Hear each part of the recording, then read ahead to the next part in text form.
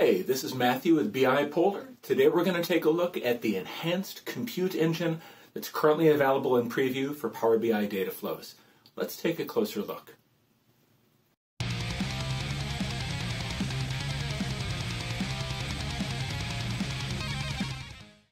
All right, as mentioned during the intro, this enhanced compute engine, the feature that we're talking about today, is currently in preview.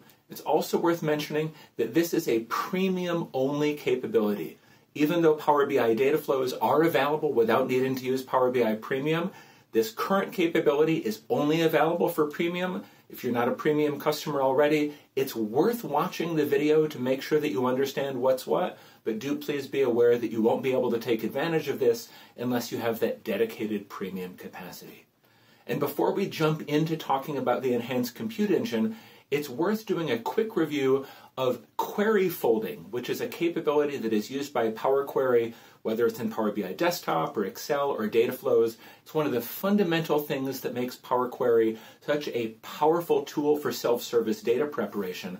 And query folding is essentially the ability for the Power Query M engine, this executable compute engine that does all of the data transformation, to allow this engine to push the processing upstream to the data sources that it's using to have both better performance and more efficient utilization of the available resources.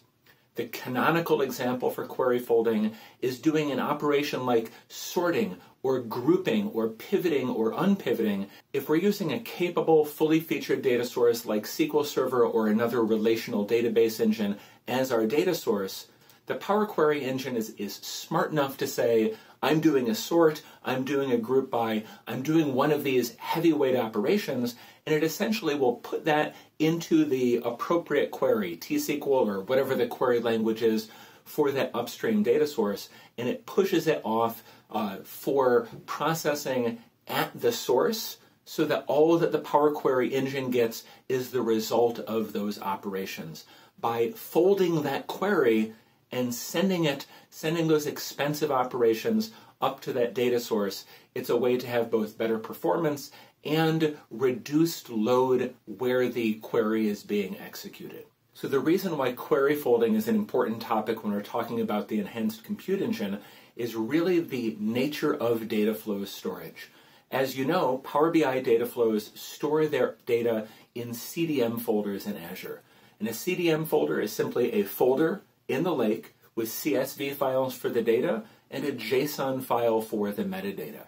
And because this is simple file storage, there needs to be some compute engine. There needs to be some process that can implement the logic for sorting or grouping or other transformation options.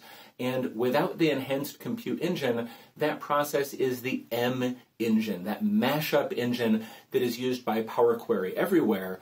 And without the enhanced compute engine, that M mashup engine is simply pulling in data from these CSV files, operating on them in memory, and then producing whatever the desired output is. When we're doing this without the enhanced compute engine, we are limited to the configured memory for the compute engine in our Power BI Premium capacity. By default, this will give us 700 megabytes worth of physical memory, and we can increase or decrease this, but 700 is the default. And if we need to work with more data beyond that limit, beyond that physical memory limit that's configured at the capacity level, what we end up doing, or what the mashup engine ends up doing, is paging that out to virtual memory. So it's using the underlying physical storage. And as you probably know, anytime that you go from using RAM to using physical storage, you take a big performance hit. So this means that there are some operations that when you get up to a certain data volume, they start to perform much more slowly. And this is where the enhanced compute engine comes in. That compute engine will create a SQL-based cache of the data that is in those CDM folders. Now, this is worth thinking about. What the Dataflows engine is essentially doing is taking the data that's physically stored in those CSV files and it's loading it into a SQL instance that is managed by the premium capacity. It's managed by your Power BI service, and it is putting that data into SQL tables where the mashup engine can then take advantage of query folding. Because that mashup engine knows the capabilities of SQL as a storage engine and as its own compute engine, it can essentially take all of those expensive operations, the sorting, the grouping, and it can push those down to that SQL engine where they can be performed closer to the data and in a much more efficient way.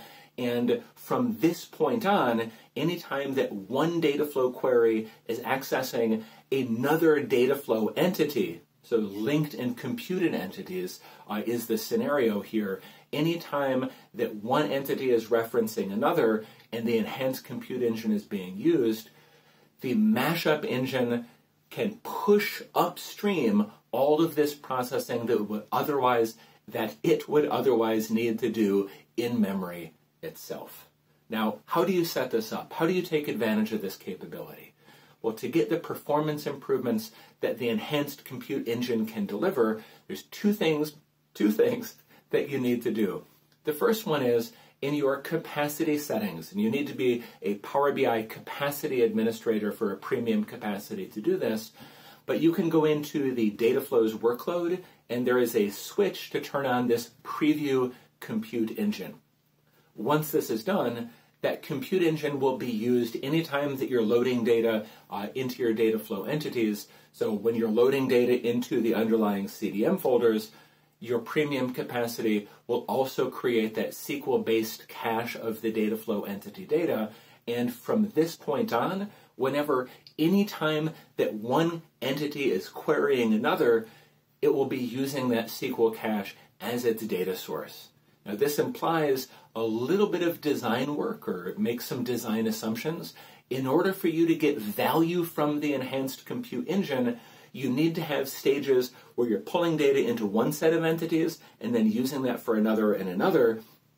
And this is a best practice for most ETL or most data preparation, where you have a staging layer or staging area inside your data warehouse or inside your data lake. So the enhanced compute engine requires you to use this pattern to load the data into one set of entities and then access the entities from another. Once this is done, you should be able to see some significant performance enhancements. There's no real guarantee for a given configuration or a given scenario exactly what performance enhancement or performance improvement you'll see, but it's not uncommon to see queries that might take a minute take a few seconds instead, or queries that might take 10 minutes or an hour to take a smaller number of minutes instead. And I'd love to hear your questions and comments. So once you've had a chance to play with this, please let me know in the comments below. We'll see you next time.